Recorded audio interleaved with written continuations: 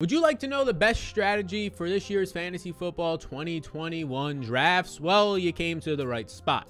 I'm about to do a $25 buy-in, so you're going to get legitimate drafters against me for $1 million and $1 to first place tournament on Underdog Fantasy. It's going to be a best ball tournament, but while going through it, I will let you know where I'm drafting from, the perfect strategy, and we'll go through that type of a draft that I personally enjoy doing, but also if I was drafting at the one spot if I'm not there, the beginning, the end of the draft, whatever it might be, how I like to go through it. You will basically know the perfect way to set up your draft for the first 4 to 5 to all the way through 18 rounds in this here video. So let's get it started, and as we get into it, take a second of your time and hit the like button. I'll be drafting off my tiers. If you're interested in those, they are down below in the Fantasy Football 2021 draft guide for this year, and a bunch of other stuff in there to help you dominate your competition. 90 running backs, 50 tight ends, 50 quarterbacks, and 125 receivers ranked, tiered, top 200. It's a lot. It's in depth. No matter how long your draft is, you're going to dominate. Alrighty, so the draft is starting in about 40 seconds. You can see the timer above my head. I was generously given the 10 spot. So this is a 12-team, half-point PPR. This is best ball, but what we're going to do here is basically discuss what the optimal strategy is for my draft spot, the end of the first round, the 110, and then we can discuss as we go through at the beginning of the draft, right? So beginning of the draft, if you have one of those top 3 to 5 picks, and the 5 spots are kind of where it starts to shift a little bit, but a top 3 or 4 pick, you're pretty firmly locked in to go running back. McCaffrey, Dalvin Cook, Zeke would be the big 3 in my opinion. Kamara is right there, Aaron Jones. I'm personally not as high on Derrick Henry for a half-point or a full-point PPR as opposed to non-PPR, but those are your guys. Right around pick 5 to maybe 7 or 8 is when I start to say, okay, we should probably shift here to wide receiver. Why would I be taking the 7th best running back? And I know there's scarcity to an extent, scarcity, whatever you want to call it. Why would I be taking the 7th best running back as the draft begins at the, and McCaffrey is likely to go 1 overall here, at the spot in the draft where there's elite wide receivers? Why am I taking Austin Eckler, who I like a lot, at the 8th spot overall when Davante Adams is the #1 receiver in football in there, and Tyreek Hill right there in terms of being the #2 receiver last year, and Stephon Diggs, right? All this stuff. I'm basically getting the worst of the running backs. So all the people in front of me just got the top tier running backs. I'm getting the worst of those. The people behind me are getting all the top tier wide receivers. I'm just sitting here with the leftovers, if you will, at that position. So this draft is starting off running back heavy, as it should, and Derrick Henry goes at the 4th spot, which is not the worst pick. Look, when I say Derrick Henry, I'm not interested in him. He's like my 6th or 7th overall player this year. I'm just not interested in him at his overall ADP of 3rd off the board. But I'm picking 10th here. And based on this, these are sharper drafts. So your your fantasy leagues with your home leagues, people are not going to be taken as high as they are here, like a round difference probably, maybe even more, because these people have been drafting since April on Underdog's platform, $1 million and $1 to first place. If you want to draft on this platform, it's a ton of fun. That big $1 million contest, a bunch of other contests on there. You can use the link down below. You get a free $25 if you use the code SAL. There goes Travis Kelce. I have yet to draft Travis Kelce in the first round. There goes Tyreek Hill over Davante Adams. So I'm now 2 picks away. And when this starts to happen here at the end of the round, Davante Adams would be my ideal pick. And you can see Davante Adams goes at the 1-8 there. And Davante Adams or Tyreek at the end of the first round is where I ideally like to go. They both go. Aaron Jones is still on the board, and I do enjoy him. But we also have Stephon Diggs. So Saquon goes, so here at the end of this round, I have a decision to make. Do I want to go Aaron Jones, who I have as my #4 overall player this year in fantasy, or do I want to go Stephon Diggs and secure that top-end wide receiver that's probably not going to be there by my next pick? Aaron Jones is somebody that I have a lot of faith in. Austin Eckler is still on the board, likely goes. I'm going to go Aaron Jones here because I don't think he makes it to the 10th pick all that often. Like his ADP in season-long leagues is 10th overall, which is solid, and I would take him there a lot of the time. But most of the time in these best ball drafts, he goes earlier. So normally at the end of the first round, I'll go with a wide receiver if Davante's there, if a Steph Diggs is there, unless a good running back falls like you just saw. And when that happens, I can then start Stephon Diggs, and my ideal next goal would be to go back-to-back receiver, a Metcalf, a Calvin Ridley, a Hopkins, and then we go from there. And you might be saying, well, what about the running back position? I understand that, but I don't want to be getting the worst of the running backs at every single spot. I want to always get the best available value play there. I'm not going into a draft with, okay, let's go 3 straight receivers right here. Based on general strategies, you can have these general thoughts on what you want to do, but you always have to be able to pivot. So there's a massive running back run going. So if I'm up next, I'm definitely going receiver now. So you can just see Stephon Diggs goes. He falls all the way to the 2-2. I was going to hammer him right there. It now comes down, and there's Joe Mixon, there's Najee Harris. Najee Harris is very tempting here. I mean, he's going to be lined for like a 350 touch season, if not 370. There's DeAndre Hopkins, there's Calvin Ridley. I'm going to secure Calvin Ridley here, and I like this. And now I could have taken Stephon Diggs in the first round and had Stephon Diggs and Ridley.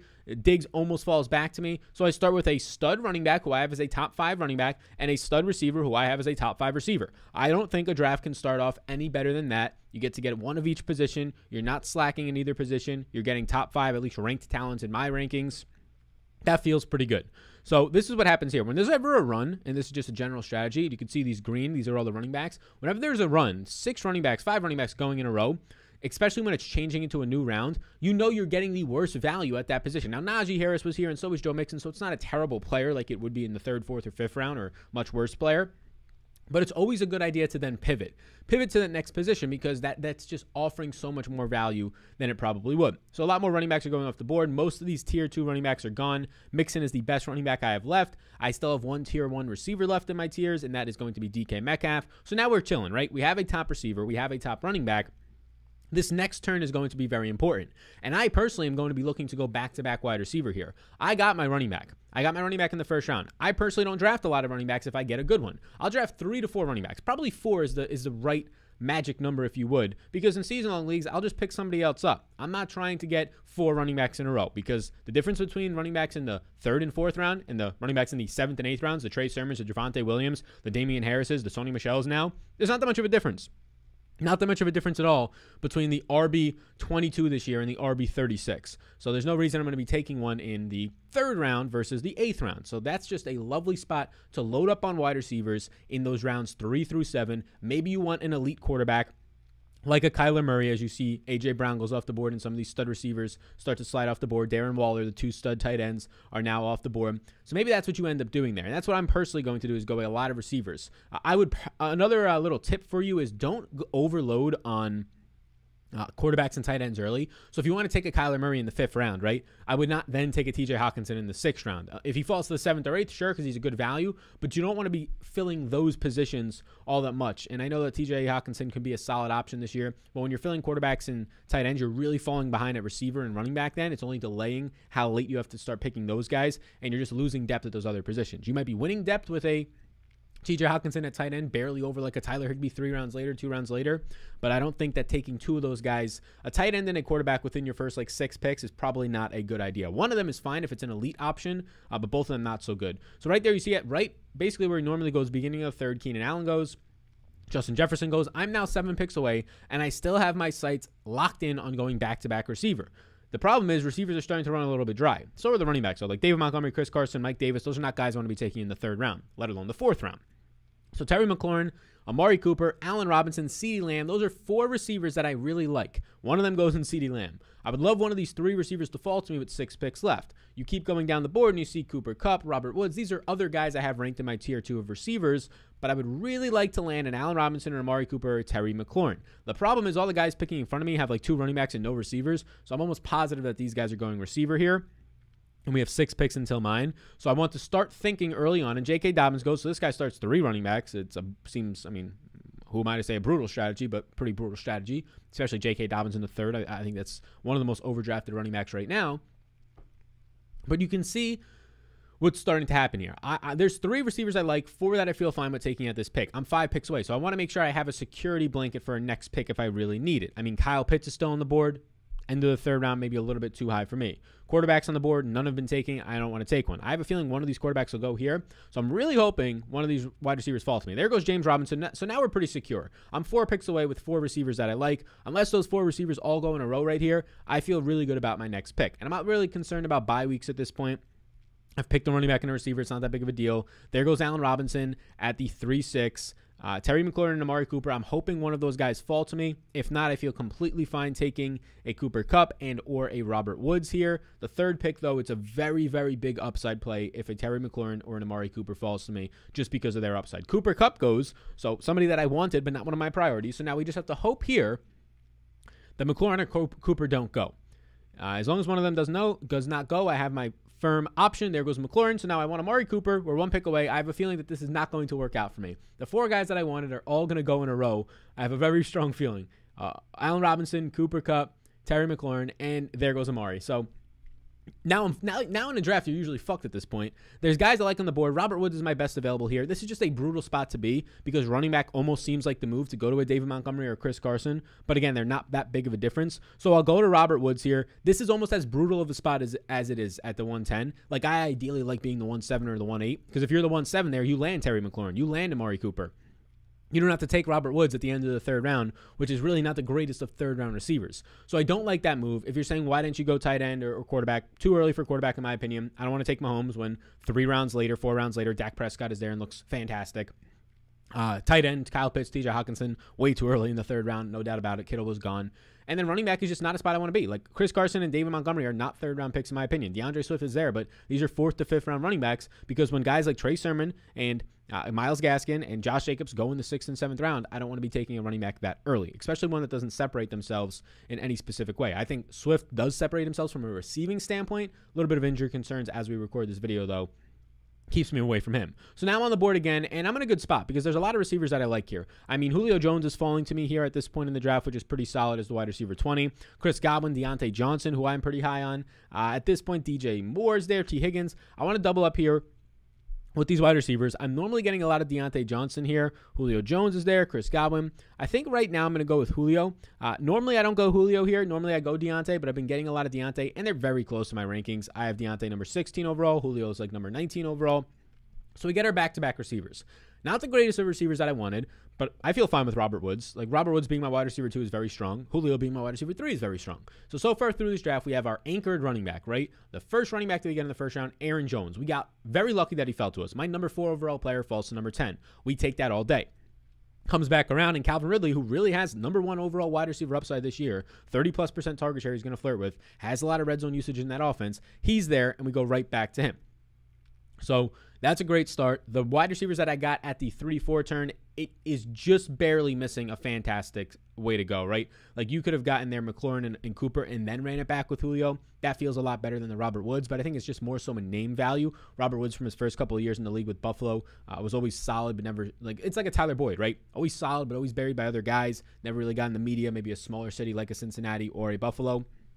And then he gets traded to LA and he's popping off a little bit. So I'm fine with that. Now I'm 4 picks in. Now what do I do? Well, now it's kind of what is the best available on the board for me. I'm still not looking to go running back here with my 5th pick unless a glaring obvious value falls, which on the board right now, the best available running backs, and we'll pull it up. The best available running backs are like Darrell Henderson. No thank you. Based on the Sony News, this guy falls so far from me. No thank you.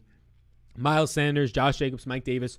To me, Miles Sanders in the 5th round is not a terrible idea. I already have a running back, though, right? If I went 4 wide receivers to start in the 1st round, if I would have went Stephon Diggs, then Miles Sanders in the 5th, or Mike Davis in the 5th makes some sense.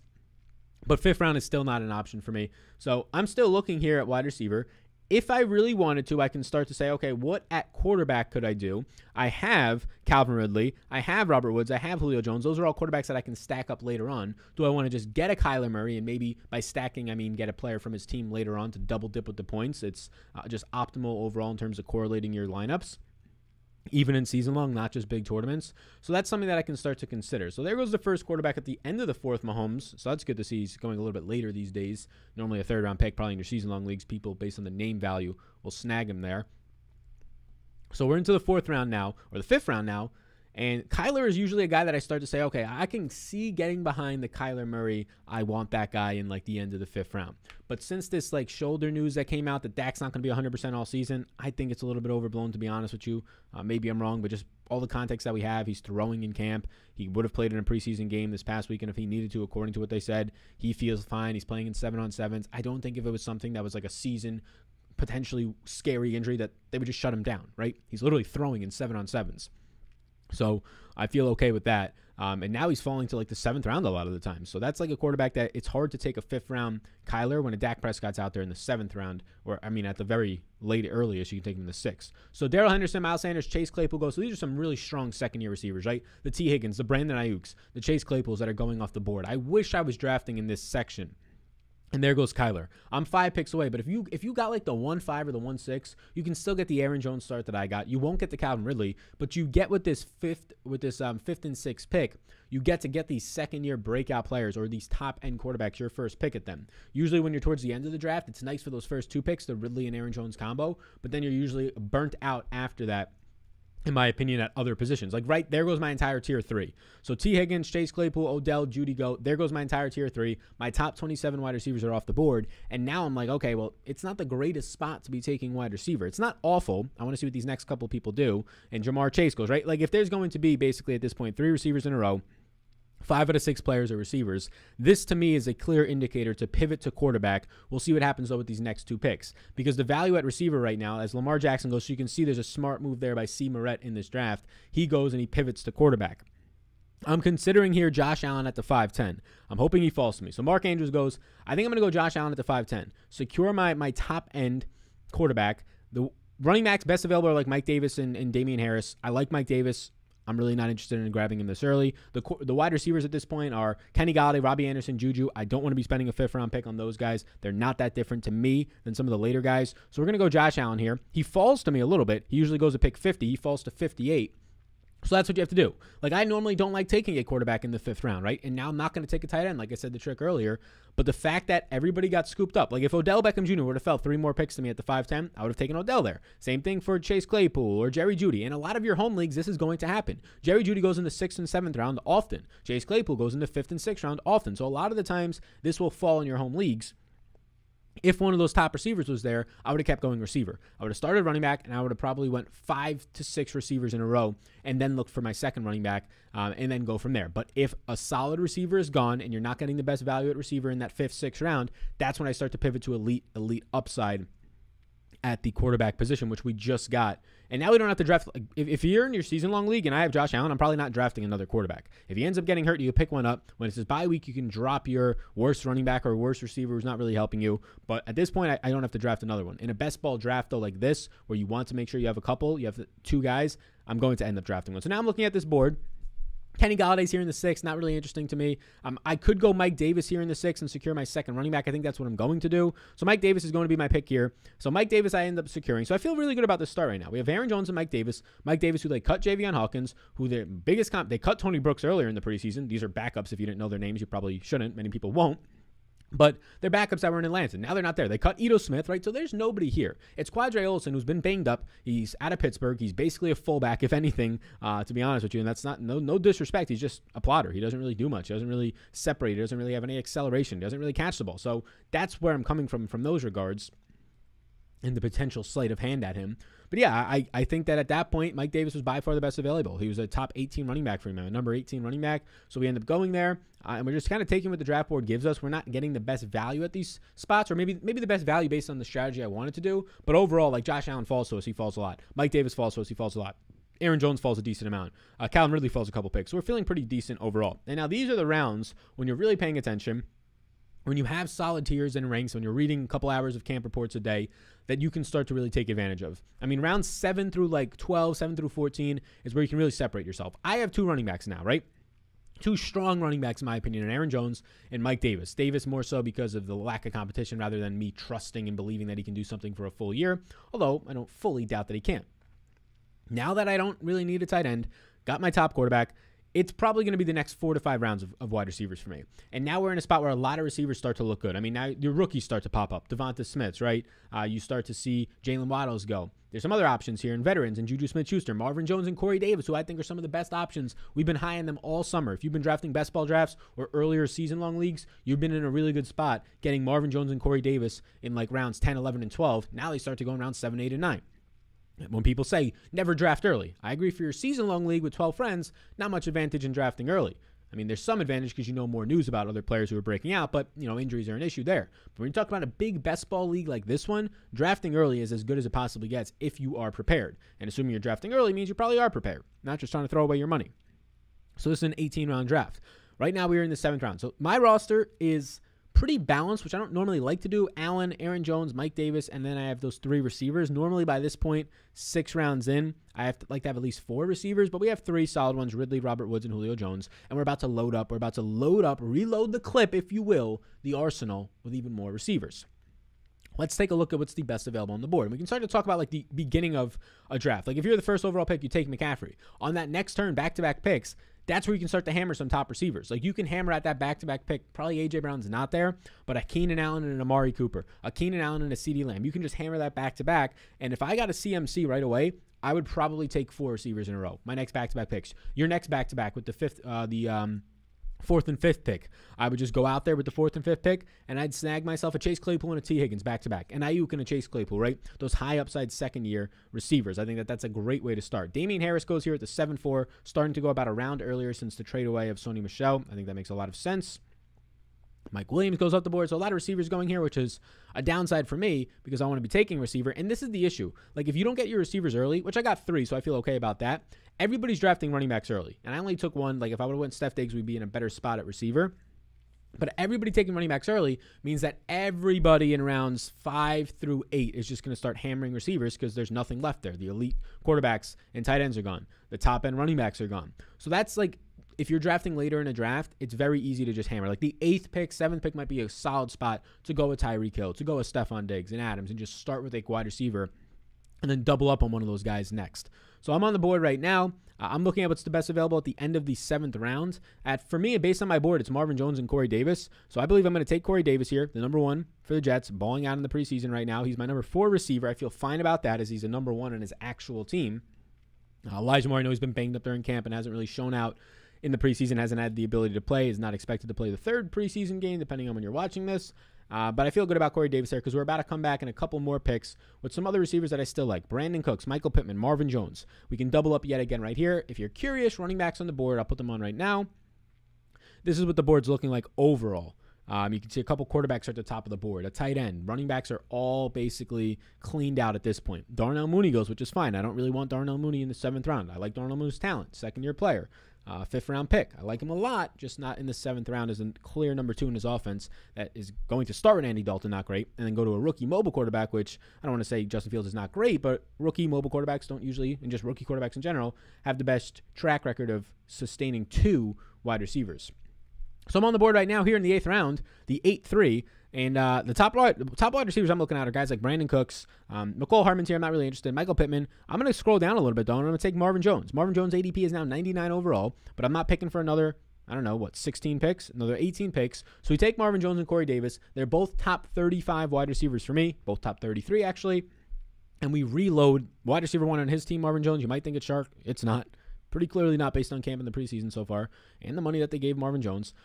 But yes, I think we have a solid start at wide receiver. My wide receivers right now, if we're starting this off, are going to be Calvin Ridley, Robert Woods, Julio Jones, Corey Davis, and Marvin Jones. Those are 5 wide receivers. It's not the best high-end talent, although I do think Robert Woods and Calvin Ridley and Julio can all easily be top 10, and Ridley can easily be top 1. And I'm not talking 1. I'm talking top 1. So if that's the case, I think that's a pretty solid start. You factor in the quarterbacks. You factor in the running backs, but then you factor in the quarterback. Like, Josh Allen takes you to a whole nother level. So now we're at a spot where you still have 2 running backs. Like, this is an 18-round draft. I have 2 top running backs. I don't really need to do more, right? If you're playing in a league that has 2 flex spots and only 2 starting receiver spots, fill those flex spots with wide receivers. You only have to roster 2 running backs. I already got those. My bench depth, I'm not too concerned about, right? We'll have the season-long stuff. People want to go all crazy and draft like 5 running backs. That's cool when there's running back depth. But drafting Myles Gaskin with like your 4th or 5th pick doesn't really do much benefit for you when literally in the 10th round you got guys like A.J. Dillon and Gus Edwards who have maybe not exactly similar roles, but Myles Gaskin in the preseason, week 1 looked really bad. Week 2 he scored 2 touchdowns, so people are like, oh, Myles Gaskin's back. He still just played 50% of the snaps, split them with Salvon Ahmed. He's in a backfield by committee. So is Gus Edwards. Now Myles Gaskin is a way better pass catcher than Gus Edwards, but still, it's a 50% backfield. So that's the concern with me. Is these 3rd to 6th round running backs don't stand out. When you get to the 7th, a couple, Trey Sermon if he falls, Javonte Williams if he falls, rarely does. Damian Harris if he's there, they stand out. But then after that, it's like, okay, I'm just going to wait till round 10 or 11. So I'll probably go another receiver with this next upcoming pick here. So Marquez Callaway, a lot of guys are going right now. Jalen Waddle, the rookie, goes. So Callaway's a pretty solid pick. He's cracked my top 50 receivers pretty easily recently. Obviously, the preseason game with 2 touchdowns. The named starter of Jameis Winston just helps that overall offense. It's about time they named him the starter. By far the best. I mean, he's the only quarterback in that camp. I mean, Ian Book, not the greatest out of Notre Dame. And then Trevor Siemian they signed later. Like, Trevor Siemian might be the actual 2nd best quarterback on that roster. And I guess that is a slight at Taysom Hill, who's a special teams player, and not much more tight end, right? Not much more coming out. So, yeah, not the greatest. Special teams player for the Packers. So we're scrolling now. We're 11 picks away. Wide receivers are just getting wiped out. Best available running backs: Gus Edwards, A.J. Dillon, Zach Moss, Tony Pollard for me. Sony Michel is a sleeper, though, that I usually like to get in the 12th round at this point. There's a real chance Sony Michel is the 1A in that backfield. Like, based on the new they originally were going to give a 5th and 6th conditional. The NFL said you can't do that because they didn't actually own one of the picks yet. So they have to give up, I believe, now a 4th round pick for Sony Michel and like a 7th or 4th and then a 6th for next year. That's a lot of capital to not use that running back. They're going to use him. So Sony Michel seems to me to be a fantastic option, and he doesn't go in these drafts right now. Like, people don't know what to do with him because we're so close to the season. We haven't really seen any preseason usage out of him. We probably won't. We haven't heard any camp reports on Sony Michel. We haven't heard anything from Sean McVay about how they're going to use him. So nobody knows what to do with him. But just based on the money, based on giving up 2 picks, and a 4th round pick is not nothing, right? It's not 2 7th round picks. 4th round picks are actually decent. Like, it's like a 50-50 odds of being an actual meaningful player for your team. Sony Michel is going to be involved. Not to mention Henderson has a messed up hand right now. He's seeing a hand specialist, which is never great. So, yeah, I think Sony Michel, normally you can get him in like the 12th round. We're about to hit the 10th round. I would like Sony Michel to be my 3rd running back in like round 12. And if that's the case, if not anybody else is thinking what I'm thinking, I'm going to feel very, very good about that. So I'm going to try and get another receiver here as the best available tight ends. If you're curious, Tyler Higbee, Noah Fant. I think that is not really what I'm trying to do here. Tyler Higbee, though, at the 9th round is pretty solid. I mean, we already have Robert Woods. We can get Tyler Higbee and then make sure we get Stafford. And we can kind of stack this thing up with our second quarterbacks. Because Josh Allen right now, I don't really have any stacks with him. I would like to backdoor a Cole Beasley stack with him. That would have been a really sharp move if we were able to get Stephon Diggs with that second pick. If he fell one more spot, we would have taken him. And that Josh Allen stack would have been lovely at that point. But I'm going to queue up some other guys from this team. I'm going to queue up Cole Beasley to try and get him. You don't have to take him yet. And I'm going to queue up Sony Michel. So this is another thing. Like, know the guys that you kind of want to target. I'm going to be having on my tiers when I draft. I have 3 drafts coming up over the next 3 or 4 days. I'm going to make sure that I have like the guys that I definitely want highlighted in a different color so I can make sure that I'm taking those guys early and often. So Cole Beasley is a decent pick here. I think we're still a round or two too early. He's falling like literally a round and a half because he's not vaccinated, even though like 90% of his team is. So my guess is that he's going to end up being vaccinated, but we shall see. I'm on the board right now.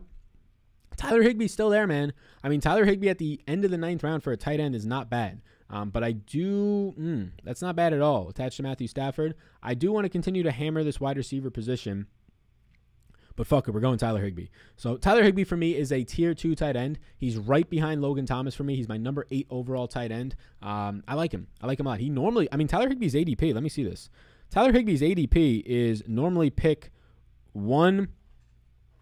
99. We got him at pick 106. So he falls like more than a half a round. I rarely see him here at the end of the 9th round. So we'll take Higbee. We're now solved that quarterback and solved that tight end. Quarterback, Matt Stafford. I don't want to take another quarterback. That would be a very easy stack to do. If this was a season-long league, I wouldn't care about it. But in best ball, you always want to continue to stack. Cole Beasley's on my radar as somebody to stack up with Josh Allen. After that, though, a lot of wide receivers left here. Like Jacoby Myers is left, my top available wide receivers. Jacoby Myers, Cole Beasley, Terrace Marshall, Bryan Edwards. These are guys that I want to land at least one of them at my next pick. Noah Fant goes, so now you see some other tight ends going. So I feel good about this. We're 9 rounds through, about to be 10 rounds through. And we have our quarterback, we have our tight end. We don't need to draft those guys. If this was a season-long league, I would not draft a backup for either. But since it's best ball, we'll draft a backup for them a little bit later on. So Marshall goes there. It's a good pick. I'm looking at Jacoby Myers here, the number 1 receiver for the Patriots. Nelson Aguilar dealing with injuries all of camp. Myers did not come off the field in 2 wide receiver sets during the preseason. Jacoby Myers goes right there, so that's a little bit of a bummer. Next availables for me, I'm here at the 10th pick. Trey Lance goes. Bryan Edwards, Henry Ruggs, Cole Beasley. I'm hoping Beasley falls back to me for the stack. I'm going to go Bryan Edwards here. I mean, 10th round, just so much upside for this guy.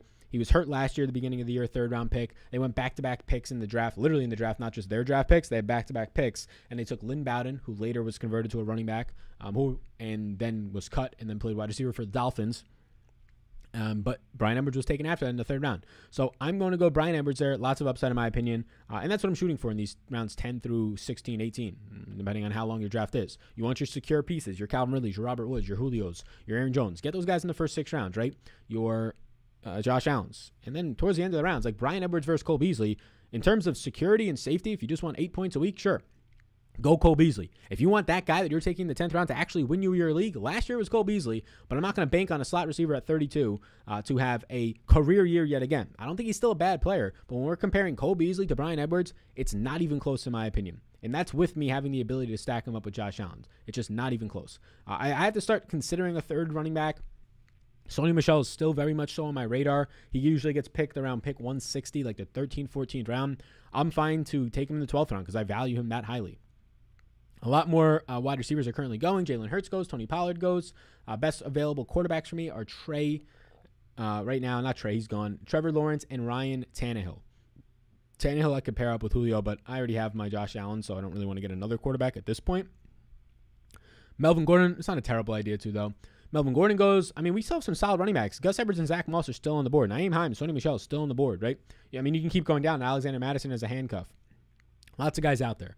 Melvin Gordon just goes. Russell Gage just goes. Still solid receivers all across his board, though. Michael Carter goes. I don't want anything to do with Michael Carter. He's now all the way fallen down to my wide receiver or my running back 47.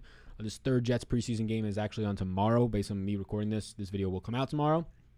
I expect him to play a lot, maybe put up some numbers, maybe get some people excited about him. But him playing a lot in the third preseason game, the last preseason game this year, is not good news for him.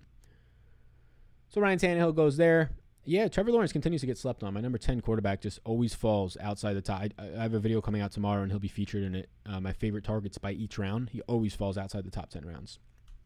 Always, always, always. I need some water. When you're talking about yourself nonstop a million miles a minute for 36 minutes so far, your throat gets a little bit dry. You need to fucking hydrate that shit up. The top of my mouth's burnt. I had like a peanut butter and banana rice cake earlier, like right before this, and I think the fucking rice cake cut the shit out of my mouth. I got a weak ass mouth, man. Shit's weak. There goes Matt Stafford, Joe Burrow. Stafford has dropped for me.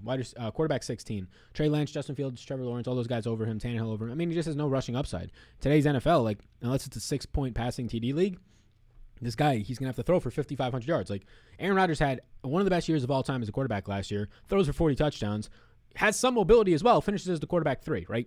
Because he just does not have the unlocked rushing upside like Josh Allen and Kyler Murray, who are finishing ahead of him, like Lamar has, like Dak possesses, like Mahomes possesses when healthy, like you saw towards the end of last year.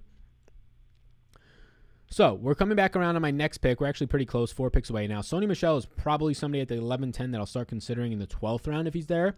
But Cole Beasley here makes a lot of sense. We'll stack him up. Cole Beasley at this point would be my 7th receiver, and it'll complete a stack with Josh Allen if he can fall to me. Emmanuel Sanders is also there if anything was to happen. I just don't like really taking 34-year-old Manny Sanders when I don't have to. I'll take the 32-year-old slot receiver that ages better and is also a fantastic red zone threat. Did not tear his Achilles 2 years ago. There goes Trevor Lawrence finally at the end of the 11th round. Fantastic pick by Eric, I believe that is, recognized from Twitter. Jalen Reagor goes. So looking at the wide receivers, Cole Beasley goes 2 picks before me, you motherfucker. And so does Emmanuel Sanders. You cocksuckers. God damn it. Cole Beasley and Emmanuel Sanders go both right before me. I have nobody to stack up with Josh Allen now in this best ball, although Josh Allen's rushing upside gives him some standalone value, but not what we're hoping for. No solid right now, in my opinion. Let's do this. Zach Moss is gone. I mean, goddamn. Let's just go Sony Michel here because he's my best available right now. So we'll go Sony Michel at the 11-10, which is a lot earlier than his ADP, but the ADP is massively inefficient. So we get our 3rd running back. Damn, man. So we're pretty locked and loaded on running backs. None of them share the same bye week. Damn, that was killer. I mean, Cole Beasley there and then Sony Michel feels a lot better. Having Cole Beasley as my number 7 receiver. There's still some solid receivers left. Like we're about to approach the 12th round. AJ Green is somebody to target here. I don't want Hollywood Brown. I'm a little bit skittish now on Nelson Aguilar. Just after him not practicing all camp so far and not building any connection at all with Mac Jones. That's a concern. Who looks like he's trending to start. And now Gabe Davis. I didn't want Gabe Davis because I don't believe in Gabe Davis, but he goes a pick before me just to add insult to injury with this Josh Allen stuff. I'm on the clock now. Jamal Williams goes. It's wide receiver here for me. It's Nelson Aguilar. It's Traquan Smith. It's AJ Green. I think I'm going to go to Traquan. I mean, here's the thing with Traquan. I love Marquez Callaway. I was drafting Marquez Callaway over Traquan every single draft. Marquez Callaway in the 18th round. Okay, the ADP rises to the 16th. Okay, the ADP rises to the 12th. Okay, now the ADP is rising to the 8th round to Marquez Callaway. And I think it's fair. He's the number 1 receiver on his team. Michael Thomas might not actually play this whole year, believe it or not. He can still be put on IR, and also he can also be traded. I mean, this team, he has clear issues with in terms of not getting the surgery earlier when he should have, posting stuff on social medias, disgruntled, whatever it is. I don't love Traquan. I agree. He's really done nothing in the league so far. But Jameis Winston can resurrect any body passing. I mean, Jameis Winston literally can do whatever the hell he wants. He can make Brashad Perriman like he did those final 4 weeks of the year into somebody who did nothing ever in his career. Just like Traquan, he makes Brashad Perriman look like one of the best receivers in football for a month of the season just because of how much he's fucking throwing the ball downfield and how much of a good arm he has, Jameis, which is underrated. Gus goes at the 12-6. Fantastic pick at the 12-6. So, yeah, I think that pick right there is solid. Traquan Smith, I have never been, and I would never be taking Traquan if Marquez Callaway, you can get him at a similar spot or later. But the fact that Traquan now goes 4 rounds later than Marquez Callaway as the pretty clear wide receiver 2 in this offense with uncapped upside with Jameis being in the slot a lot more, we'll take that. I prefer Marquez Callaway, but at cost, Traquan Smith is becoming a value now because of how much hate people have been giving him. And I was one of those people, but no longer going in the 10th round. Now falling to the 12th round. And if I didn't take him there, he probably would have fallen a little further. As my 7th wide receiver, yeah, I think I'm feeling pretty good about that one. Really good, actually. So we got 3 running backs. I'll probably take one more running back with these next 5 picks. We're 12 rounds through, so I'm not feeling stressed to go another running back. I need another tight end and then a quarterback later. So, I mean, we're just going to keep rolling through here with wide receivers. Lots of good receivers left. Nyheim Hines goes at the 12-10. That's a really good pick. It's a little earlier than he normally goes. But yeah, we're just going to keep rolling through with receivers here. I mean, there's a lot of really good receivers still left on this board. A.J. Green, Paris Campbell, MVS. You keep going down even further into like the wide receiver 80s in my rankings, and you have some upside players in there.